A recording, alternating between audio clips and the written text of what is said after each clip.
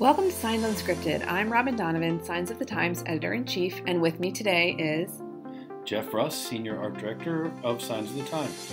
And unlike the way we usually record, today we are both in Cincinnati, Ohio, in the Signs of the Times office. Pretty cool. It's a rare occasion. It is. So, Jeff, you're here today because I was hoping you could give sign makers everywhere some insight on taking better photos of their signs. Well, I can certainly do that. And the stuff seems obvious, but the first thing I would say is make sure your stuff is in focus. Because if it's not in focus, you can't fix that in Photoshop. Yeah. Everything else is fair game. Sure. And before we get too far into this, we should mention that if you want to read a whole article by Jeff on this with tons of detail, it's in our December issue on page 44. So, Jeff, one thing I think we should get straight is what kind of equipment do you need to take a good photo? Because I think it's not that much, right? It isn't, and I'm kind of embarrassed to say that I use my phone. Well, actually, so I heard that they did a whole episode or issue of Bon Appetit or one of those with only iPhone photos. Did you ever hear that?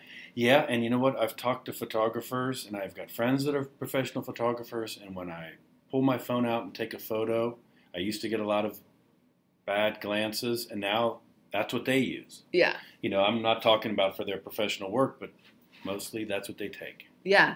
So it turns out that your cell phone is fine. So if your excuse is that you don't have a good camera, it's no excuse. That's true. So what else? Well, the easiest thing to remember is, other than keep it in focus, is to take a few photos, 3 or 4, horizontally, vertically. That way later you've got more options for cropping and composition.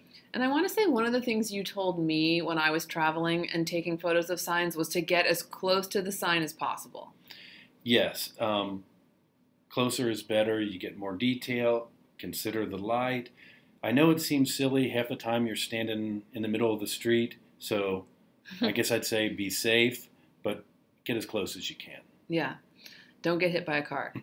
Although theoretically, if you're taking photos at dawn and dusk when you have the best light, there shouldn't be too much traffic, but be safe out there. Yeah, for sure.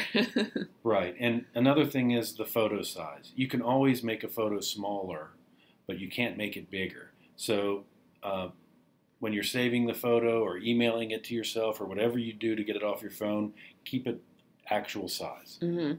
And sometimes your email program will automatically downsize the photos. And if that's the case, one of the things that's worked for us is to have people send them using this service called WeTransfer. And they're not an advertiser or anything, but it's just a free website. It's wetransfer.com, and you don't have to have an account. It's really handy, and you can just upload your stuff, and I guess it's sending it through the cloud. You put in your email and you put in the recipient's email, and they'll even send you an email when it's been downloaded. So if your inbox or your outbox are overloaded, I think that's a really good tool. And there's several of those WeTransfers, just like the one we happen to use. I know people also like Dropbox. And there used to be, there's something called YouSendIt, which I think is a Dropbox competitor. I'm not sure if that's still around. All of that stuff works, and it's a low hurdle. Yeah. What about in terms, Jeff, of just getting a good photo? Because we receive a lot of photos that are they're okay, but they're not fantastic.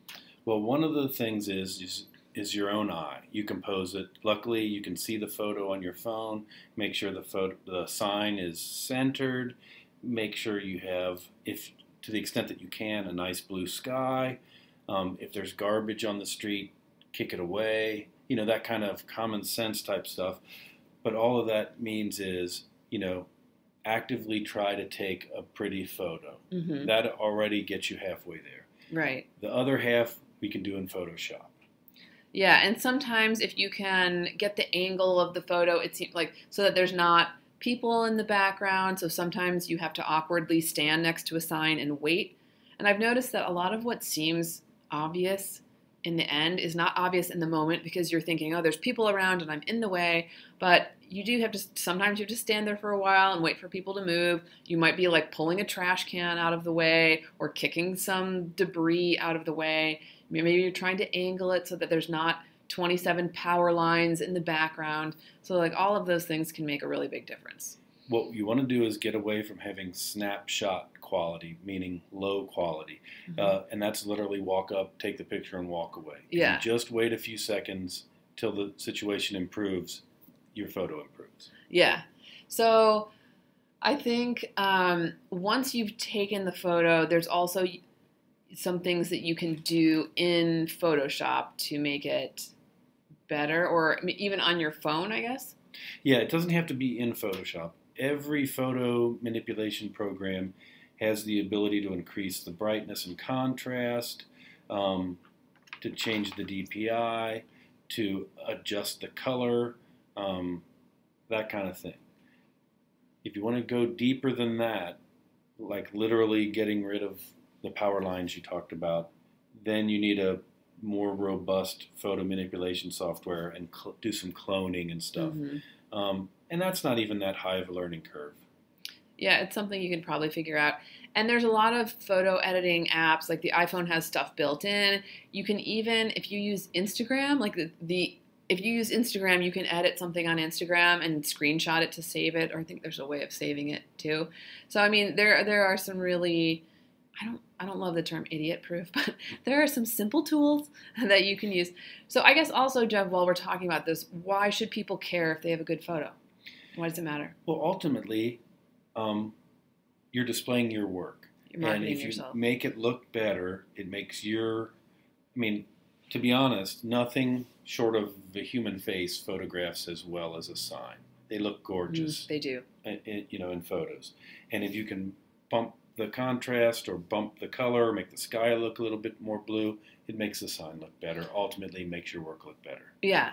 And I think that in some ways the standards for photos have gone up, and I think Instagram has driven it. I'm totally biased because I love Instagram, but I think people have started looking at photos and realizing that a good photo is better than it used to be.